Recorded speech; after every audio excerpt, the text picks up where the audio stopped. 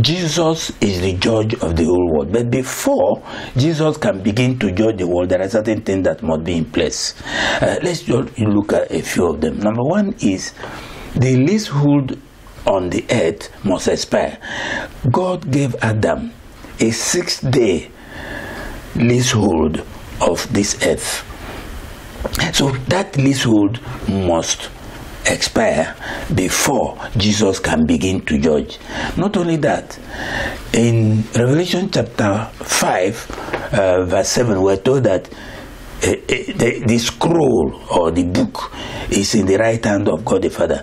That document is actually the certificate of ownership of the earth. It must be given or taken by Jesus before he can begin to judge. Another thing that must happen even before he can take the certificate of ownership of the earth is that there has to be the marriage of the Lamb. Because in 1 Corinthians chapter 6 verse 2, we're told that we, the born-again Christians who are looking forward to being raptured into heaven, will judge the world with Jesus Christ. So we have to be there before the judgment can take place. Moreover, marriage of the Lamb can take place without a few things also being in place. The first one of them is that there has to be a hierarchy. Right now on earth, saints are equal. There is no hierarchy on earth. We are all looked on as equal because the hierarchy of saints will be determined at the judgment seat of Christ. In 2 Corinthians chapter 5 verse 10, Bible says, we shall all appear before the judgment seat of Christ. Of course, all there means those who are eligible to be raptured. And then every saint must have an ID. In Revelation chapter 2 verse 17, we're told that there will be a white stone that will be given to every raptured saint. It has writings on both sides. Then for that to happen, of course, the saints must be in heaven. And then that means rapture must take place before these events can come to pass. 1 Thessalonians chapter 4 verses 16 to 17.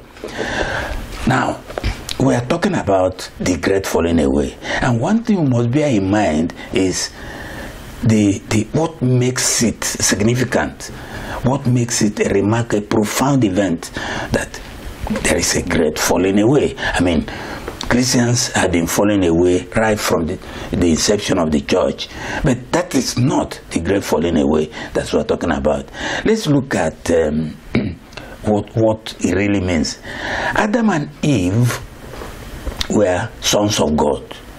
What made them sons of God was they were implanted with the image of God. I call that image of God hypostatic chip, because hypostasis is the essential nature of Jesus Christ as both human and divine, and therefore it's a transformative agent that transformed the inward man to Son of God. And that is exactly the reason for the implantation. And then we know that only Adam and Eve who had that privilege until they fell in the Garden of Eden. If you look at scripture from Genesis to the birth of Christ, there was no human being on earth who was implanted with a hypostatic chip. None whatsoever. Now, but from the birth of Christ to his ascension, he was the only one who had, the fullness of God, because the Bible tells us that he was the express image of the Godhead. Now, from day of Pentecost to the rapture, that is now when we can begin to see the implantation of the image of God or hypostatic chip. There has to be something from God that makes a human vessel a son of God. Therefore, in John chapter 20, verse 22, and when he has said this, he breathed on them. Take note of that. He breathed on them and said unto them, receive ye the Holy Spirit. The disciples of Jesus Christ were not born again while the Lord was still on earth. No, they were not born again, because in the divine arrangement it is the duty of the Holy Spirit to implant the image of God into human vessels. And that is why Jesus said, or he told his disciples that he said, expedient of it that I go away, because if I do not go away, the Comforter, the Holy Spirit, he will not come, because it is his assigned duty. And that is exactly what happened. Notice that when Jesus breathed on them, nothing happened. Unlike in Genesis chapter 2 verse 7, when he breathed on the thing he molded on the ground, and then the power of the Holy Spirit came and transformed it into an intricate machinery that we call the human body today. So the disciples, nobody was born again. That's the point I'm trying to make. Nobody was implanted with image or hypostatic chip before the day of Pentecost. Therefore, what does it really now mean to fall away? To fall away is to forfeit the implanted chip. It has been happening right from the beginning. People simply, forsake the Lord, simply change their mind, and the chip is taken away. But there are 3 occasions when the chip can be taken away irreversibly, and one of them is the commission of the unpardonable sin. In Hebrews chapter 10 verse 26, the Bible says, for if we sin willfully after we have received the knowledge of the truth, there no longer remains a sacrifice for sins. Unpardonable sin doesn't happen frequently, but it does happen, and once it happens, no, that's it. Then the second occasion is physical death.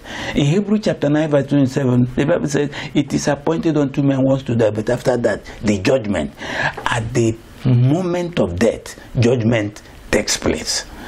I said that to be rapturable or to spend eternity in the lake of fire, en route hell. So what is great falling away?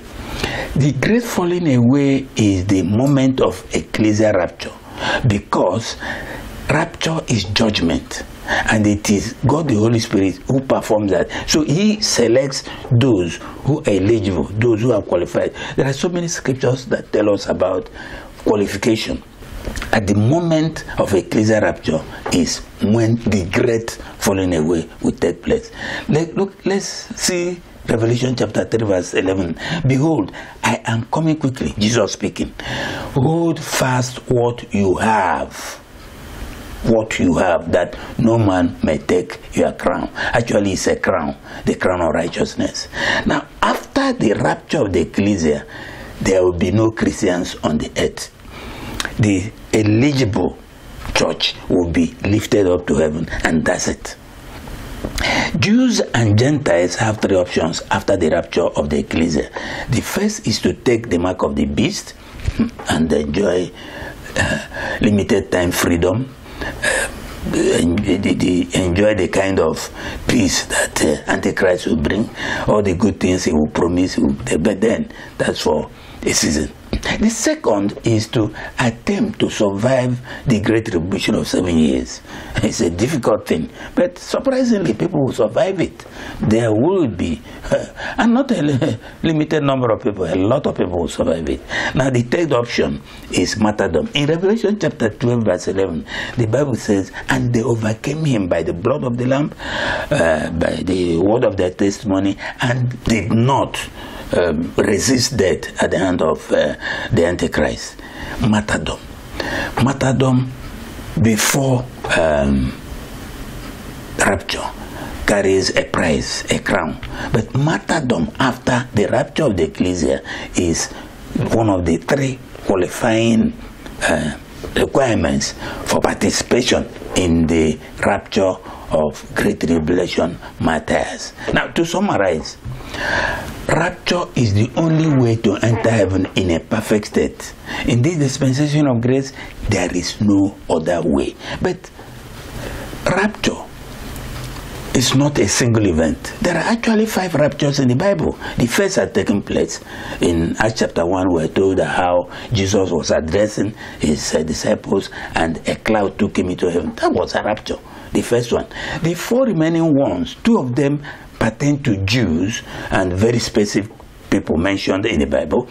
But the one that is most important to you and I is the rapture of the ecclesia. There is the rapture of dead and living saints. 1 Thessalonians chapter 4 verses 16 to 17. There is another rapture after that. A rapture that will involve billions of people is the rapture of tribulation martyrs. You can read it up in Revelation chapter 7 verses 13 to 17. Now, if you miss the rapture of the ecclesia, do not take the mark. It's not worth it, because it will consign you forever and ever into the lake of fire. Do not even bother to strive to survive the great tribulation, because even if you do, you'll be subjected to another test, and that test will be carried out by angels. Because when the Lord Jesus Christ returns to earth with his entourage, he will assign, he will give angels the authority of going through the whole earth and selecting those who are worthy to transit into the millennial kingdom of Christ. So it's a tough situation. The best option is the third one, that's martyrdom. Choose martyrdom, and at least you will enter heaven. Even though you will not be in the priesthood of Christ, even though you will not enjoy the privileges of those dead and living saints will enjoy after their rapture, you will at least be in heaven and operate on the millennial earth as the Nethinim. Thank you for watching this video. I plead with you to click on the like button and just to encourage us, subscribe to our channel for more focus on rapture videos. Also, you can click on the notification button for information on new videos.